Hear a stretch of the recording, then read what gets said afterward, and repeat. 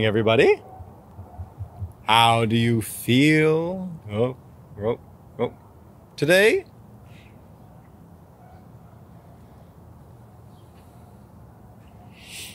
Say it loud so you can hear how you feel. Ah. Thank you for saying how you feel. My name is Mr. Channing. Would you like to read a book with me today? I've got a book I'd like to read with you. Are you ready? This book is called 1, 2, 3.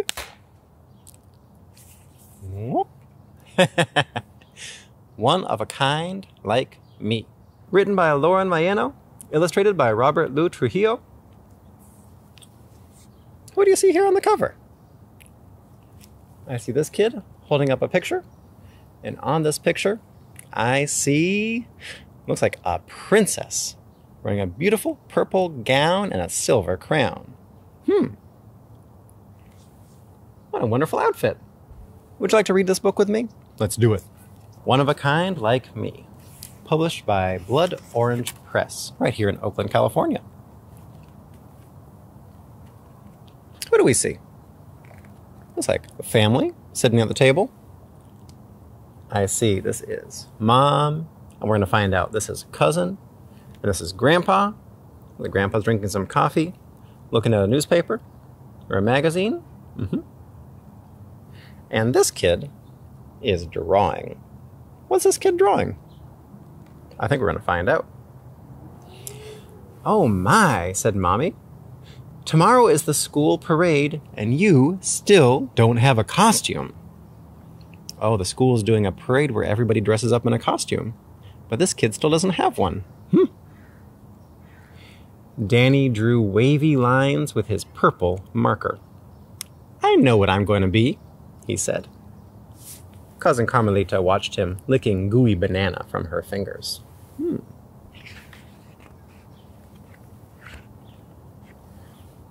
Now, they're looking at the picture. Says Grandpa. A wizard in long purple robes? Danny colored between the lines. Nope. I know, said Mommy. A flying acrobat with purple tights. Oh, an acrobat, someone who swings from a trapeze in a circus. Danny drew faster, and the purple waves danced to life. Nope. Well, don't keep us guessing, said Grandpa. Danny smiled. He picked up his silver pencil and added one last touch. I'm going to be a princess, just like her. Everyone stopped what they were doing and looked at Danny's princess. She wore a purple dress with round, puffy sleeves and ruffles all the way down to her toes. Her crown was shiny silver. Just like the drawing we saw on the front. So this kid, Danny, is a boy, wants to be a princess for a costume. Wants to dress up like a princess. Now the problem is, he does not have a princess costume, so he's got to go find one right away. You think he's going to be able to do it? Let's find out. Oh, princesa, cooed Carmelita. Are you sure that's what you want? Asked Mommy. Yes, I'm sure. Okay, let's go find your princess dress. Carmelita clapped her sticky hands. Slap, slap, slap, slap, slap. Can you hear that banana clapping between her hands? Grandpa winked. He said, try Nifty Thrifty. They have everything. Danny folded his picture and stuffed it into his pocket. So, Grandpa, Carmelita are staying home. Mom and Danny are heading out. What else do you see here? I see a little box here for umbrellas. I see a place here where everybody puts their shoes when they come inside. We have something like that in our house. Do you have something like that in your house? Some people do. Some people have a place to put your shoes when you come inside so you don't track dirt around. Some other people have different rules about shoes. Everybody does things a little bit differently when it comes to clothes. Now, what kind of store is this Nifty Thrifty? Nifty Thrifty was what's called a thrift store or a second-hand store. It's clothes that someone else used to have, they didn't want anymore, and now they are available for sale here, and they are much cheaper than they used to be, and you can find a lot of things that you might not find in another store in a million years. You know what I mean? But you have to be able to look for it. I used to work at a store like this a long time ago. It was a lot of fun seeing all the clothes and talking to all the people. When they walked into the store, their eyes popped wide open. "This place looks like a giant closet exploded," said Danny. Mommy stood and stared. How will we find anything in all this? That's a good question. I bet they do not have a princess dress section. They might, but they might not. Danny took her hand. "Look for purple. We'll find it." Oh, that's a good tip. He knows exactly what color he wants, so we can just look for the color. Let's see, do you see any purple on this page? There's a little bit of purple right there. There's a little bit of purple right there. And here. Here. Don't see any here. That's sort of lavender. There's something purple. Anything here? Oh, there's some purple. There's some purple. All right, let's start looking.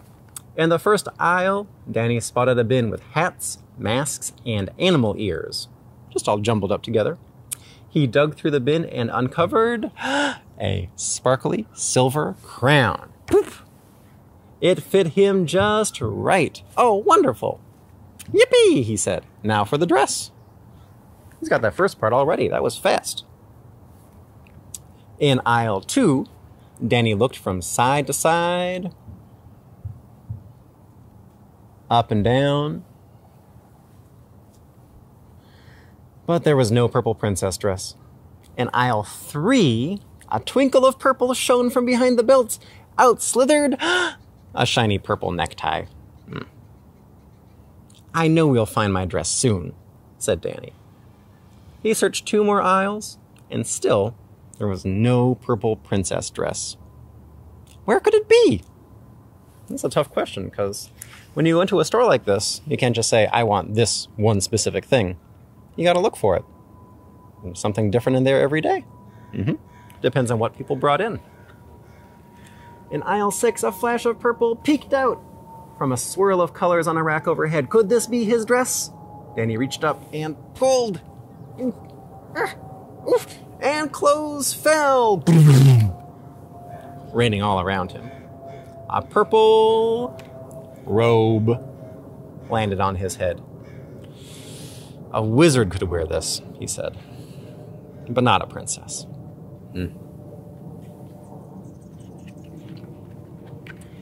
In aisle 7, Danny saw a big purple blob bulging from a shelf. Could this be his dress? Standing on his tippy toes, Danny stretched as far as he could. But the blob was just out of reach. He jumped up as high as he could and barely hooked it with his fingertips. That purple thing fell, opening up in a sea of ruffles. Danny's mouth dropped open, but it wasn't a princess dress. "What is it?" he asked. "It must be a shower curtain," said Mommy. Danny stared at the ruffles. His shoulders drooped. "I was sure this was my dress," he said. Mommy stuffed the curtain back onto the shelf. Let's keep looking. When they got to the last aisle, they still hadn't found Danny's dress. A speck of purple glimmered from the bottom of a huge mountain of odds and ends. Could this be his dress? Danny gave a tug, and something purple and shimmery appeared. He yanked it some more, and out it came, but... "It's leggings," said Danny. "I'm sorry, mijo. There's nowhere else to look." Danny clenched his fist. "But my dress is here. I just know it." A crackling sound came from above, and then a tinny voice. "The store is closing in 5 minutes. Please bring your purchases to the register." That's what it sounds like over the intercom. You know. Danny's chin dropped down to his chest. "Oh, well, I guess I'll be a flying acrobat." He left the crown on a nearby table. Oh, he found that crown. It seemed like he was going to find the rest of it. He trudged towards the checkout counter with the leggings. How does he feel? Disappointed? Sad? He had a really good idea. He drew a picture of it. He knew exactly what he wanted, but he couldn't get it to come together. Have you ever felt like that? You worked really hard to try to do something, and then it just still didn't work, and you knew things were not going to be exactly like how you wanted? Mommy handed the leggings to the cashier. Danny sighed. He pulled out his picture and looked at his princess. The purple ruffles reminded him of something. What was it? Wait, he said. My dress is here. Really? Did you see his dress? Danny stuffed the picture back in his pocket and raced over to aisle 7. He leapt for the shower curtain and caught it as it fell. Look, here's the bottom half, he said, wrapping it around his waist.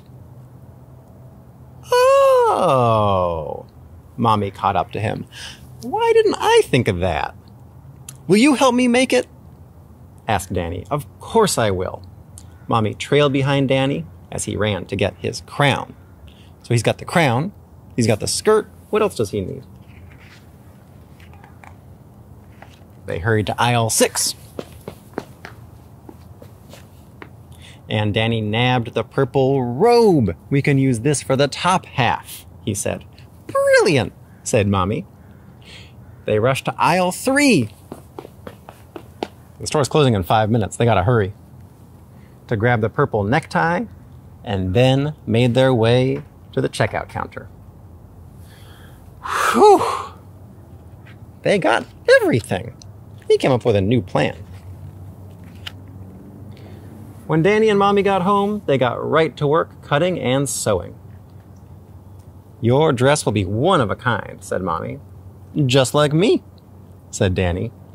Just like you. Now, what do you see them doing here? They have this very long shower curtain, and they have to turn it into the bottom half of a dress, into the skirt part of a dress. So they have, what is this? Measuring tape. So they're going to measure it, and then measure Danny's waist, find out what size it needs to be, and then cut it and sew it. Oh, if you know how to cut things and sew things, you can do a lot. You can make your clothes fit just like how you want them. You can even take things that are not clothes, like a shower curtain, and make them into clothes. Ooh, there's a lot of power in being able to cut and sew clothes. Do you know someone who's very good at sewing?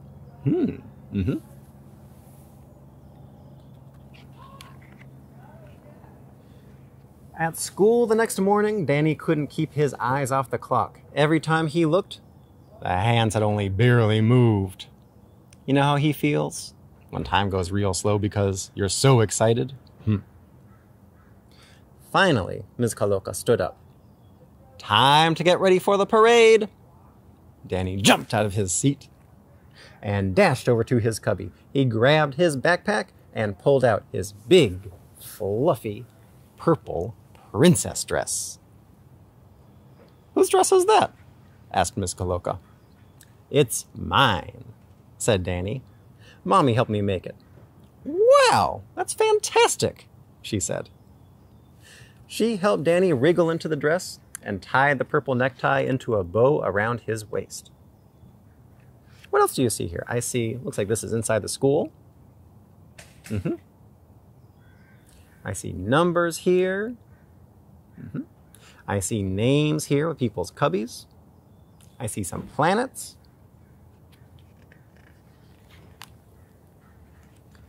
Danny pulled out his shiny silver crown and stood up tall, while Ms. Kaloka placed it on his head. Boop. Now I'm a princess, he said. Yes, you are, said Ms. Kaloka, adjusting his crown so it sat just right. Oh, thank you, said Danny with a smile that stretched clear across his face. How does he feel? Looks like he feels very proud. He put a lot of hard work into this costume. He put a lot of thinking into how to make this costume work. He put a lot of imagination into thinking about what he wanted this costume to look like. And it all came together. Wonderful. Danny skipped out to find his friends and nearly skipped right into a giant octopus. "Hello, Danny," said the octopus, blowing a stream of bubbles. "Hi, Christina," said Danny. Natasha landed nearby, spreading her butterfly wings.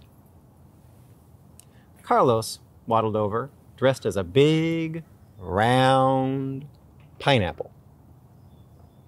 That's a good costume. Being a big pineapple, that sounds like a lot of fun.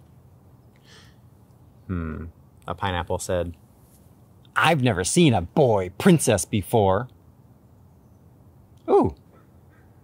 It sounds like the pineapple does not mean that as a nice thing. It sounds like the pineapple is kind of trying to be mean. A mean pineapple. Who ever heard of such a thing? How does Danny feel about that? You know he worked real hard on this costume. You saw how hard he worked. And now someone's making fun of him? One of his friends? What's he going to do? Carlos says, "I've never seen a boy princess before." "Me neither," said the butterfly. Danny crossed his arms, making his sleeves puff out even more.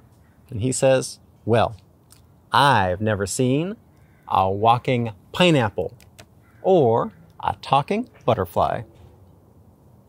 Oh, that's a good point. Carlos tried to cross his arms, but his big round pineapple suit got in the way. He frowned. Can you imagine crossing your arms where you have like a giant pineapple body? So you have to go like this. Yeah, you know.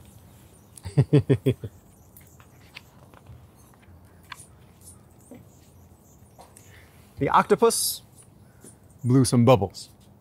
The butterfly flapped her wings. Flap, flap, flap. The princess curtsied. "I guess we're all one of a kind," said Danny. And the pineapple's frown turned into a smile. "That's us, one of a kind." Danny twirled, watching the purple ruffles dance around him.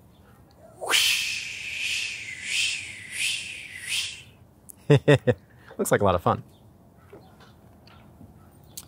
And that's the end. Should we say the end? But there's a photo here at the back. Did you know this is a true story? The author who wrote this, she wrote it about her son.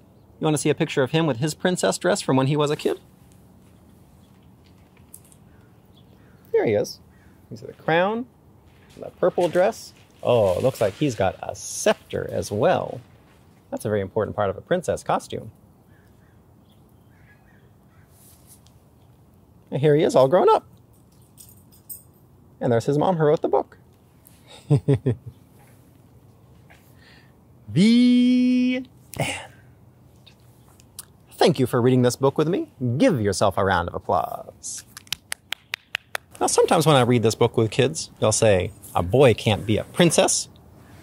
And then after we read the book, I'll ask them, "Do you think a boy can be a princess now?" And sometimes they say, "Yeah." Sometimes they say no. Sometimes they say maybe. I think what's important is to remember that you are the boss of your own body. You are the boss of the clothes you wear, and other people are the boss of their body, and they're the boss of the clothes that they wear. There's a lot of different clothes in the world, and there's a lot of different people in the world. And all the people that we know are one of a kind.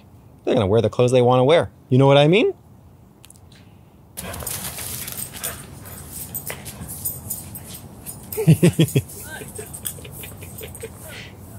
That's all the time we have for today. Should we sing a song to wash our hands before we say goodbye?